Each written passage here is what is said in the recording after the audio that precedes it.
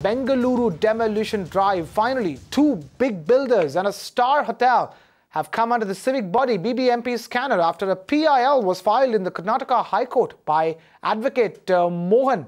High Court has given the BBMP 3 months to decide the fate of Orion Mall, ETA Mall and JW Marriot. The PIL has alleged that big developers have encroached over stormwater drains. And in also what comes as a big relief for over 100 residents, the court has observed that BBMP should work on a compensation scheme for residents whose homes were demolished. We caught up with Advocate Mohan, who filed the PIL at the Karnataka High Court. Listen to what he had to say. The Honorable Court of Chief Justice Mr. Subrakumar Mukherjee and Justice Ravi Malimat were pleased to direct the petition Samarpana, which is a NGO organization, to give a representative to the BBMP Commissioner, wherein the BBMP Commissioner has to ascertain the factual position as on today, and after hearing all the stakeholders, necessary parties in this matter, has to take a decision within 3 months. So in this matter, the properties involved is that one ETA Mall, wherein they are constructed over the park and playfield reserved for the playground, which is a Binnipet area, so which is also has been encroached, and construction has been in spite of the objections by the BBMP.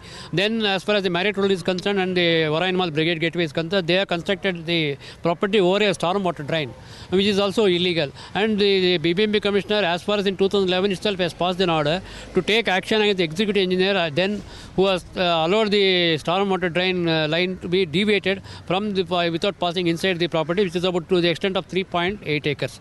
So under these circumstances, now the court directed the BBMP Commissioner to examine the actual factual situation as on today and then pass necessary orders. That the Chief Minister has taken a decision to provide alternate properties like apartments, BDA or whatever it is there, or housing board. Under these circumstances, my client did not press the prayer of providing alternate property or the compensation.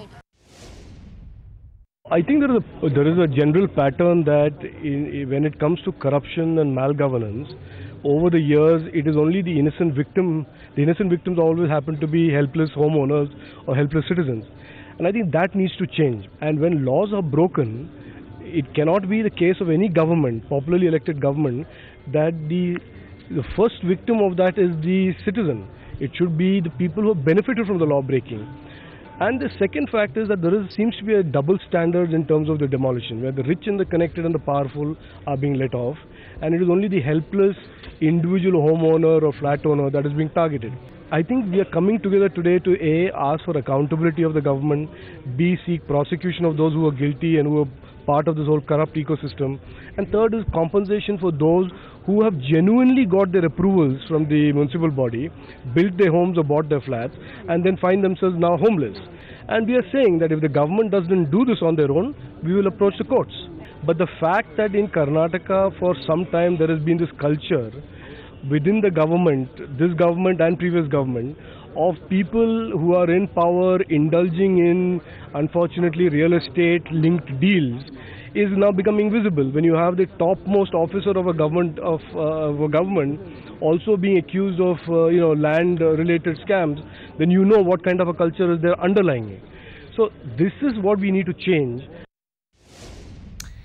Now, as buyers cry foul and allege that the BBMP has targeted middle-class families, our correspondent Amita Balachandra, who had got in touch with the BBMP Commissioner Manjunath Reddy, gets us an exclusive update on what exactly the BBMP is mulling at this point in time. Well, Chief Minister Siddaramaya's intervention in Bengaluru has made the civic body BBMP change its stance slightly on the demolition drive. They're looking at 38 drain stretches that fall in Bomanhalli and Mahadevapura zones on priority. Encroachments on these drain stretches will be taken care of first. That's one. Second, what they're also doing is that the PIL that was disposed of at the High Court, when the High Court asked the petitioner in question here, Advocate Mohan, to approach the BBMP, they say that he has not approached the BBMP, and only when he does so will they be able to take some sort of action on the two big malls and one hotel in question here. What we also understand from the Commissioner himself is that they are drawing up a list of low-income groups or affected families in Bengaluru, and post drawing up that list, they will send it to the Chief Minister, and only then can they figure out if some sort of compensation has to be given